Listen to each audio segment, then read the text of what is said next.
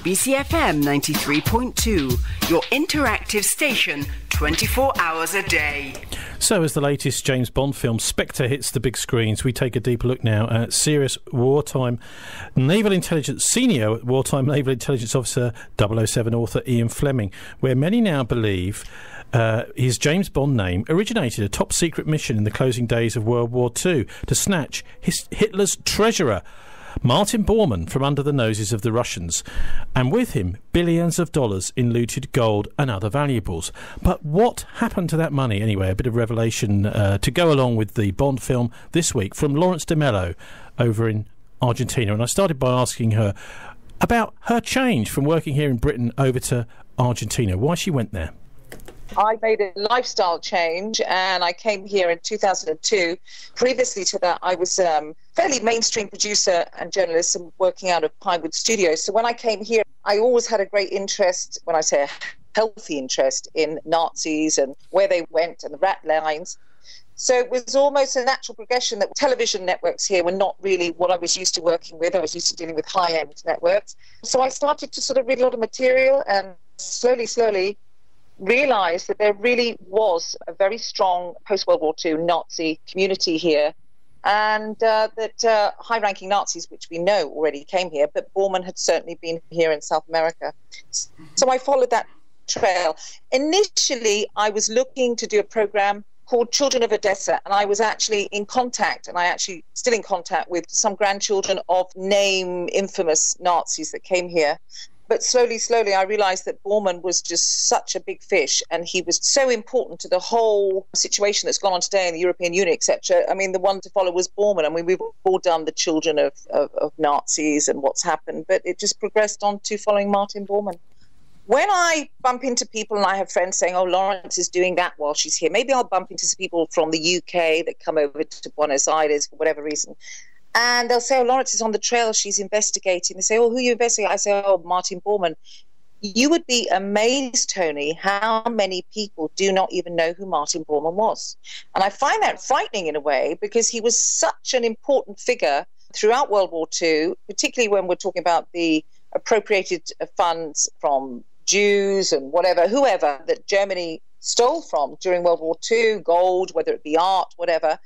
Martin Bormann was the one that managed all of that. I mean, he was a very ambitious, not particularly educated, very clever, and he slowly worked himself up so he became indispensable to Hitler. Hitler trusted him completely.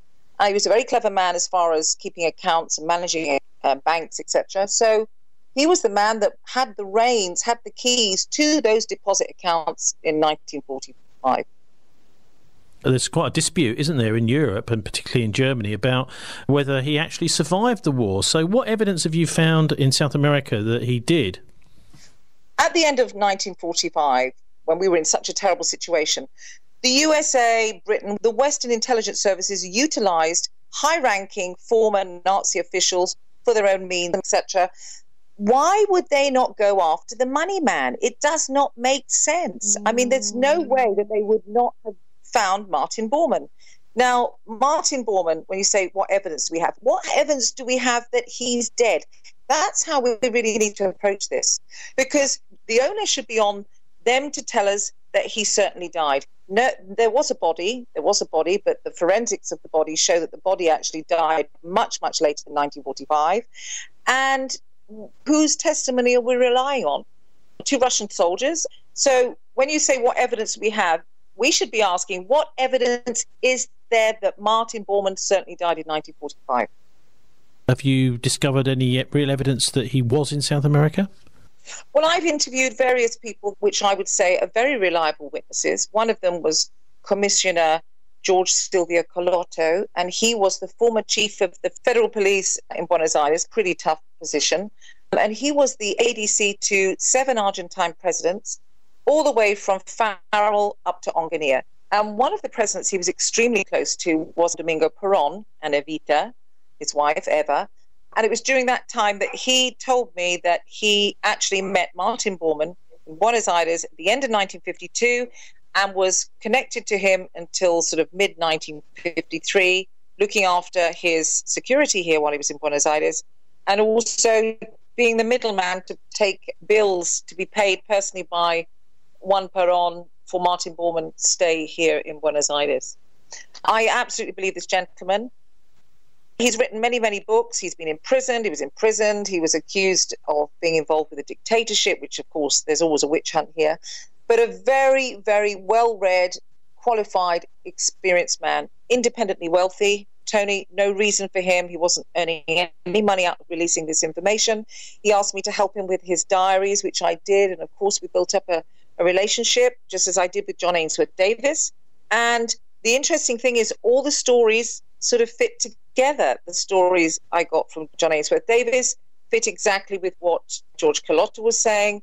There's another man, Captain Monasterio, who I'm in touch with, who's still alive today.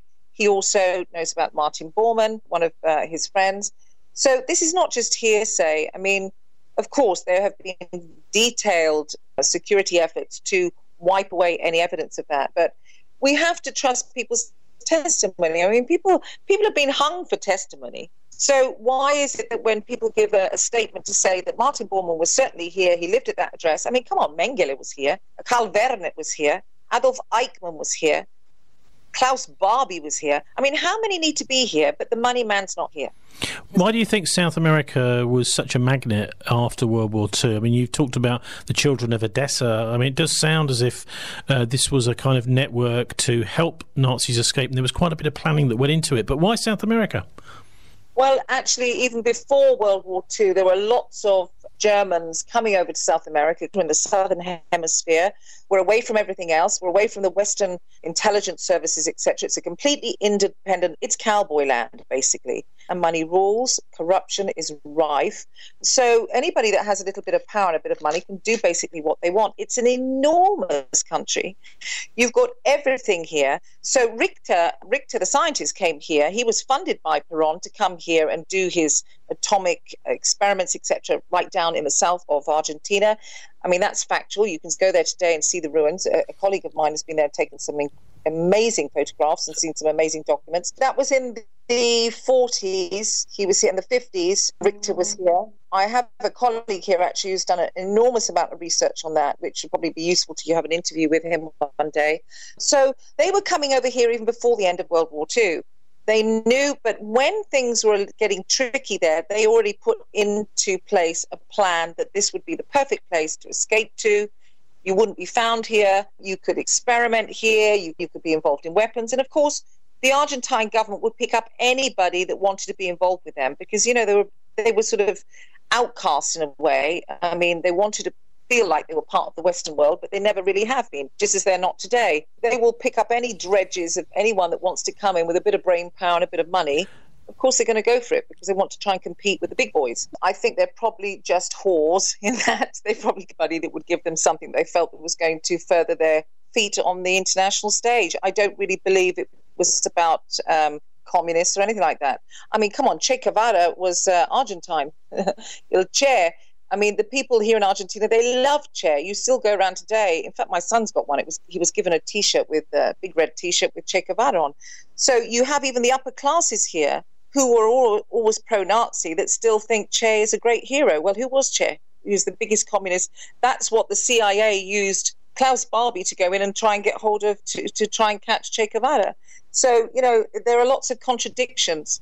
Certainly, I will put my hand in the fire. Martin Bormann was here, connected to what's going on in the European Union today. That's another thing, Tony. People say, but this happened such a long time ago. This is not important. It's very, very important, this. It's very important. I mean, when you think what's going on, I mean, the European Union, we're controlled by Germany today. We're controlled by Germany. Let's look at it this way. Make it simple. Martin Bormann was taken by British intelligence services out of Germany so they could get hold of the funds that were controlled by Nazi Germany. Mainly, most of those funds were in Switzerland. Of course, and Switzerland was neutral. They took hold of those funds. I'm pretty sure what they used those funds for. They weren't going to hand the money over immediately. Martin wasn't going to do that. He was going to say, okay, I will drip feed some projects of yours, and when that project's done and I have stood by the agreement that we have, you have to release me. And that is exactly what happened. I believe Martin Bormann was released at the end of 1952. Just work it out what was going on in 1952. He was released. He went to Brazil. He met up with the Mengele. We know Mengele was there at that time. And then Mengele then came to Argentina. He was given a license to practice as a doctor of medicine here, formally, with his name. And Martin Bormann also came to Argentina. I mean, you've painted a pretty strong picture there of this Martin Bormann, who nobody seems to have heard of, even though he was one of the most powerful people at the end of the Second World War, certainly the richest. Obviously, he's doing deals for his safe passage. Some of that Nazi wealth is exchanged as part of those deals, but he's got literally tens, if not hundreds of millions of pounds left over. Where did it go, do you think, at the end of the Second World War? This is one of those questions that's always left hanging in the air. I'll tell you where I believe it went. It went into the British atomic program. I'm absolutely convinced that is where the money went. And we need to ask the question, when the atomic program was revealed in British Parliament early in 1952. Now, let's just go back and analyse that. 1945, Britain was on her knees economically and structurally. I mean, she was a mess. We were in debt because, let's not forget this, everybody thinks the Americans helped us. It wasn't. They came in like mercenaries. Yeah, they came in to cover their ass after Pearl Harbor. We were on our knees. Within 7 years of being absolutely minus 12, how did Britain manage to finance and develop an atomic weapon? And nobody asks that question. And I'll tell you how that was financed. That was where the money came from. Churchill went in, he got Bormann, put it in a simple form. Okay, here's the deal. Like they did deals with Barbie and all the others. This is the deal with you, Bormann. We want the Dutch. So you are going to finance the atomic program for us because we're not happy with the Americans. Ha. So Bormann has drip-fed that. That's why he was kept in Europe until, I would say, at least 1951. And when he finished his commitment with financing the atomic bomb, what happens? And also, let's notice something. Churchill took a step back. Churchill, he should have been the hero, shouldn't he, of World War II? Winston Churchill, my God, everybody loved him. He came out and made the most crazy statement, something about we need to do something like the Gestapo. I can't remember what the comment was. But basically, he sabotaged his chance of being elected. Now, I believe that was a deliberate ploy because he had to take a back seat because he was involved in the extraction of Martin Bormann. And it's a question of sort of getting rid of the responsibility. He took a back seat. He was involved in the atomic program. And then what happens? In 1951, he comes back onto the front benches. And when he reveals in 1952, early in the year, it's April or May, he tells the Parliament, we've actually developed a bomb. Everybody was aghast. They didn't even know that we had an atomic program. Question, I'm going to have to find the quote for you, and you're going to have to read it one day, Tony. There's a quote, actually it was used in 2014 in Parliament, and somebody actually reads out the comments that were made that day when Churchill revealed the atomic program in Parliament in 1952.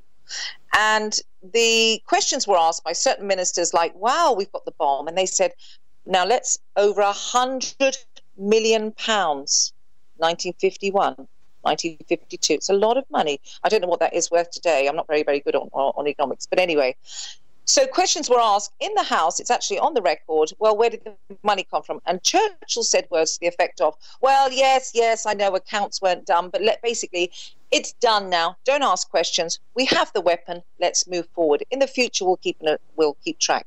Where did the £100 million come from? And in parallel to that, I want to say, why, with all the forensic, the control that there is, internet, whatever, they know everything that we're doing. They know what colour underwear we've got on. Since 1945 to 2015, nobody has found those funds that were taken by Nazi Germany. Nobody has found which bank they're in, where they are, where the stocks, where the shares, where the bonds, where the gold. Occasionally, a painting will come out. But why has it never been found? Because it was found. It wasn't lost. It was taken by the British government. The Americans then were informed afterwards because the Americans were pissed off, basically, excuse my French, that the British were taking control, but we needed the bomb. We didn't want to be behind the Americans. We needed the bomb. And that's where I believe that money was. The other was invested into companies, there's 750 companies, and that's which led to Europe today. But I think that's where we need to be looking. And I'm in my investigation at this point with other people looking at this, and I really do believe that's where the money went. And the timing, I didn't even think about the atomic. It came to me through certain sources here, paperwork and other things I've heard about Martin Bormann, that the timing is exactly that. Martin Bormann appears in South America just before Churchill announces the atomic bomb in Parliament. Now, I know people can say, well, this is all just conjecture. It's all just coincidental. Yeah, it's coincidental, but where's the money? Where did we get the bomb from? Lawrence de Mello there speaking to me this week from Buenos Aires, and I wonder what you make of the conjecture there, Kevin, because it's certainly, you know, if it's going to cost you £100 million and you haven't got that £100 million, where did the money come to develop the British atomic weapons? I think it's the perfect question.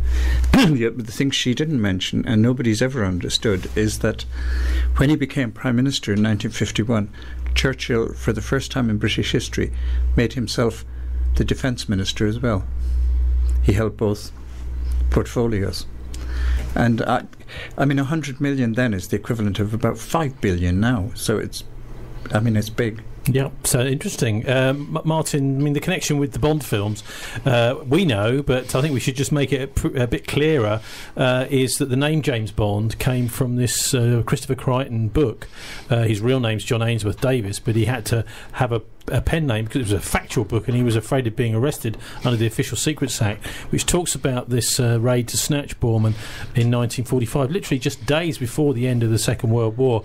And Ian Fleming was involved too.